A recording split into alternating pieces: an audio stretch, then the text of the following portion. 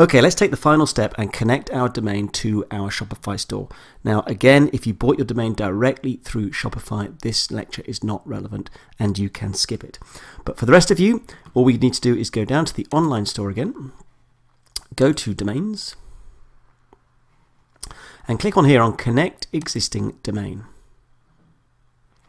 Now, the first thing you need to do is to enter in the domain we bought with, in this case, TMD hosting. So mine was timssuperdeals.com, and just simply click on next.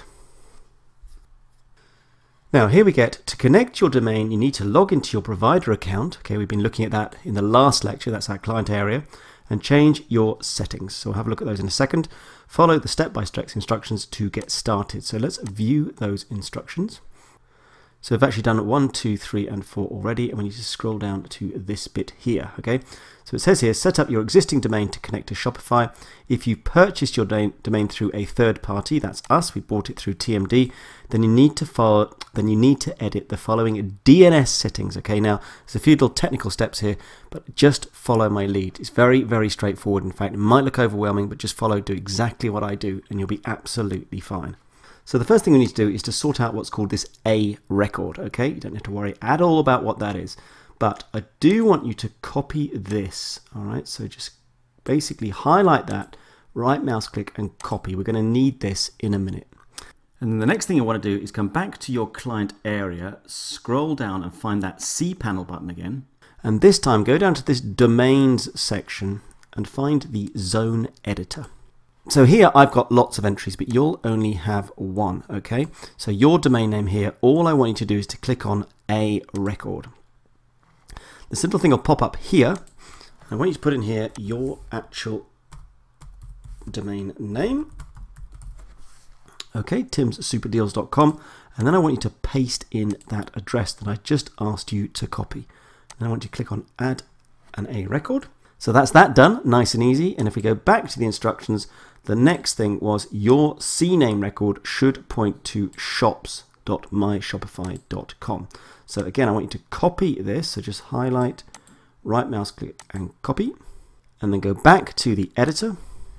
And this time click on CNAME record. Now this time put in www in front, okay? So, and then timssuperdeals.com. So last time we left the www out, we're now putting a www in this one, so that's an important detail.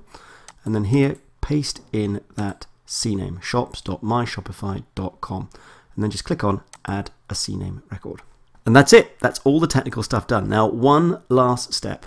What we do need to do now, as you'll see in these instructions, it says if we scroll down, verify your connection in Shopify. Okay, so that's the last thing we need to do.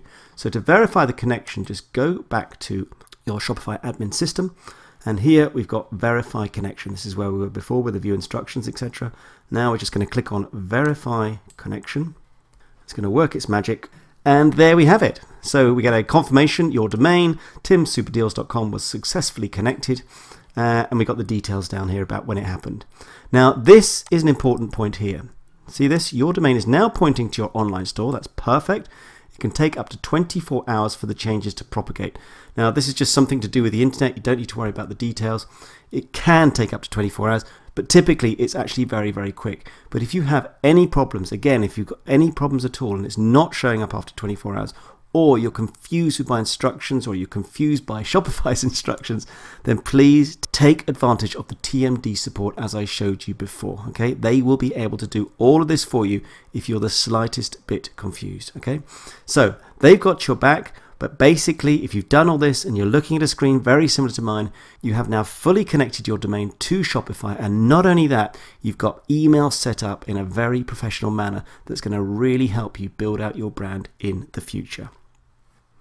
Now, of course, as a final step, when we visit timssuperdeals.com, we want to make sure, of course, that our store shows up. So if I go onto the little eye here and click, it loads up timssuperdeals.com, but you can see that it's password protected. You might remember some time ago now I said I would come back to the subject of password protection. So all I want to do now is basically remove password protection so that people can find my store directly.